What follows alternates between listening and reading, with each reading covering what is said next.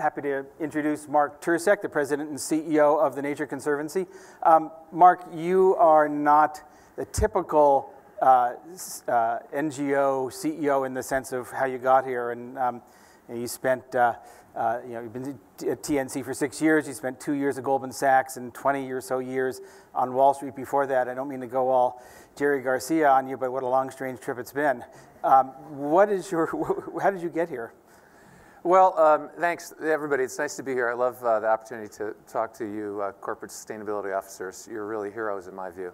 And by the way, it's fun for me to follow all these other great panelists. This was really an impressive morning. Quite inspiring, if you have my job, to hear these companies sticking their neck out to do important things, to hear from really good NGO people working hard to get their jobs done. It's not as easy as it looks.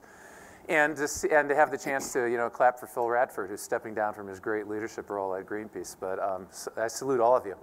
Me, I feel fortunate. I still feel sort of like a newcomer in this field, but it's been 6 years. I worked at Goldman Sachs for 25 years. And I grew up in a city and was sort of a city guy. Only as a parent did I get very interested in nature. My wife and I made a real effort to get our kids exposed to the outdoors, partly to compensate for our own urban backgrounds. And we kind of fell in love with nature. By the way, I think that's significant. I think if you expose almost anybody to nature in a structured, meaningful way, they will become an environmentalist. And then as a business person, I always was one of those business people who thought business could be a force for good. I don't think that's naive. I really believe that. So those two interests of mine came together. I almost quit Goldman Sachs in 2005. At the time, my boss was Hank Paulson. And when he learned what I wanted to do, he said, no, instead, stay at Goldman and build an environmental effort for Goldman Sachs. I was proud of what we did for a few years. Then the TNC job opened. I thought, hey, I'll apply for that job. It looked like a good fit for me. All of my friends, sort of smart people in the sector said, oh, Mark, they're never going to hire a guy from Goldman Sachs. But amazingly, I got the job, and it's really been a great 6 years, and it's been fun to be part of the environmental community. Really an honor to be honest. Before we get to what's going on at TNC and this whole area, what happened to the program that you built at Goldman after you left, Hank Paulson left? What happened to that? Well, I think it's still plugging along. I was at Goldman last week because they had a good conference on investments in green infrastructure. But when I started with Hank, our idea was let's not do anything that's philanthropic. And we did a little bit of that. But what we really wanted to do was show first Goldman Sachs business leaders that doing the right thing for the environment would also be good for their business. That was the idea. And I think we kind of proved that case. And the notion was there'd always be ups and downs on Wall Street. And I wanted this environmental effort to survive the next downturn. Now, the mother of all downturns came in 2008, but the effort did survive. And today all the good financial institutions have environmental efforts. They're all a little bit different, but I think they accumulate to be significant. We're working with JP Morgan right now on an effort to help harness investment capital for investments in nature, those kinds of things. So I think Goldman's efforts plugging away, and all of the major financial institutions I think have commendable efforts. They should be here. I gather they're not here today, but we should get them part of this crowd. What's your focus in working with companies at TNC? First of all, as you probably know, that TNC, along with EDF and WWF, were the three companies that were seen as in the Green Biz NGO report that came out yesterday as the most corporate friendly. Now, a couple of corporate people I know said, I wish you hadn't called them that, because that may not serve them well. But I guess the bottom line is that you were seen as playing well with others. But what is the focus of the work you are doing? Let me comment on your survey first. I mean, I think it's a good thing to measure everything, right? If you want improvement, it's good to measure. I think and of course I was happy that we were, I would have felt very bad if we weren't well ranked on that survey. But I also think you need to be careful because none of the NGOs that are in that grouping, I think any of the groupings, are in it for the purpose of being highly ranked. We have to be careful. Like some of the companies the organizations that scored less well, they scored less well because they're doing their jobs very well. Rainforest Action Network or Greenpeace. I mean, I really admire those organizations. And I was happy that we scored well, but I don't want it to kind of go to our head or distort our motives. For TNC, life is relatively simple in one respect. We know what we're trying to do. Our mission is to save the lands and waters that life depends on. So we're in the conservation business.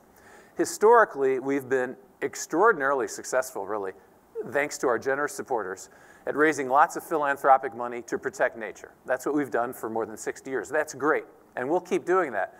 The problem with that model, or the shortcoming of that model, though, is we'll never raise enough philanthropic capital to really move the needle. Plus, some of the things that we want to save and protect aren't for sale. And so we still have that strategy, but then we have this second strategy where we want to show people how to use nature sustainably, how to guide business and government to do the right thing. So back to my Goldman Sachs, insight. I think in many, many cases, not every case, but in many cases, it makes sense for business to do the right thing broadly. In our field, that means invest in nature. So we're big on this notion of investing in green infrastructure, sometimes called natural capital, but I think green infrastructure is a better phrase because it's easier for business leaders or government people to understand what you're talking about. They invest in infrastructure all the time. Oftentimes, we believe, if you invest in green infrastructure rather than gray, or perhaps along with gray, you'll save money and you'll achieve all these extra co-benefits that make it a much better investment. So what do you mean when you say green infrastructure? So, green Trees infrastructure. would be the obvious yeah, thing. so nature, I mean, it sounds obvious, but it's good to go through it. What does nature do for us? Well, it provides all these services, right? Clean air to breathe, good food and fish to eat, protection from storms. Pollination, soil erosion. All that stuff, right? A stable climate. And so, the Nature Conservancy wants to protect all of that stuff. We do it philanthropically, but now we have business and government on our side. And there are so many examples. I wrote a book about this. I'm probably not supposed to print. No, it's called Nature's Fortune. Right. I never wrote a book before. I don't know what obviously you would think of it. Obviously, you don't know how to plug one, so. This is false modesty. No, in the book though, we lay out I have a co-author. We lay out example after example in every area we can think of: ag, fisheries, forests, urban conservation. These win-win invest in nature approaches. But there are a lot of them. I mean, off the top of my head right now, and I would really kind of challenge you corporate sustainability officers, if you're interested in this, I haven't come across a company yet that doesn't have a really significant opportunity. Like a few years back, I met the CEO of Swiss Re, so a reinsurer, right? And so I made this pitch to him and said, well, what could we do? So now with Swiss Re, TNC and Swiss Re, we're trying to put our climate science into their insurance pricing models. And I'm sure we'll get this right. I mean, it's sort of complex in some ways, but not in its essence. The idea would be then companies or insured parties will be incentivized to protect their green infrastructure because that will lower their risk premiums because they'll be at less risk. And or if something's really vulnerable, insurance will be too expensive, so it will be able to be restored into an ecosystem. We'll get all the environmental benefits we'd always want, but there'd also be that economic savings. This is great stuff, and I love the green infrastructure reframing of natural capital. They're both good terms, but I think from that perspective, we had a conversation here yesterday about natural capital, and John Davies, our VP here at GreenBiz, said, that's not the language that people speak in business. And so let's port that over now to green infrastructure. Yeah. If any of these sustainability execs go to their CFO, and there's just always sort of the benchmark here of can we make the CFO understand it and talk about green infrastructure, what's going to happen? And you're the banker. How do you make this case? It's a great question, and it's really a promising area for environmental NGOs. So again, remember, we used to rely on philanthropic capital. It's very nice. We really need it. God bless our supporters. It's not, though, the best model, I think, because if someone, TNC, we had a campaign saving the last great places. We did great stuff, but nice philanthropists would give us money, we'd go protect something, and there wasn't much accountability or follow-up afterwards. Contrast that to, we work with Coca-Cola FEMSA in Latin America to invest in protecting their watersheds. That's the biggest Coke bottler in Latin America. Yeah, biggest Coke bottler across Latin America. A really good partner for us, the CMO, Carlos Salazar. He's a great guy. He's kind of the prototypical CEO. He's not really an environmentalist. I mean, he's got nothing against us, but he's trying to run his business. Obviously, it depends on water. So in contrast to the philanthropic money, he says, okay, what do I have to invest? How will you deploy it? What results will I get? What will the evidence be? Show me the cash flow model. And I think that back and forth makes us better because then we say, whoa, we've got to take our science up to the next level so we can be more precise and helping him understand an investment of X, Y, or Z will result in these kinds of returns in water. And it makes us better environmentalists. So is that something that TNC does where a company can come and say, help us calculate the business case, the R&D, the ROI of certain kinds of green infrastructure investments so that I can take it to my CFO? Yeah, we do it. But by the way, I don't really want to go overboard. I'm only talking about TNC projects because they're the ones I know. These other NGOs here, each in their own way, are doing the same kind of work. But yes, we're now really investing a lot in science. We've always had a big science operation. We have like 600 scientists.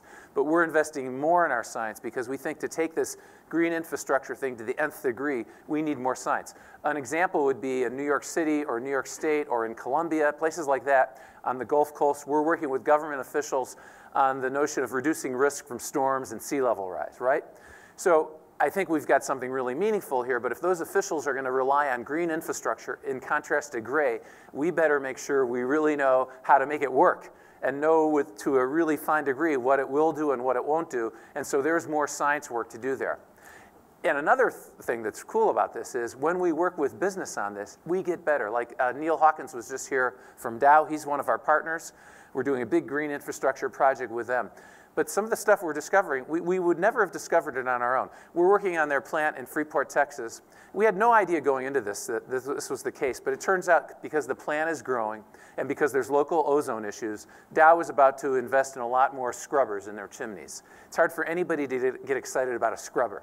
And then one of our scientists learned that from a Dow engineer and said, wait a second, planting trees should address that same issue.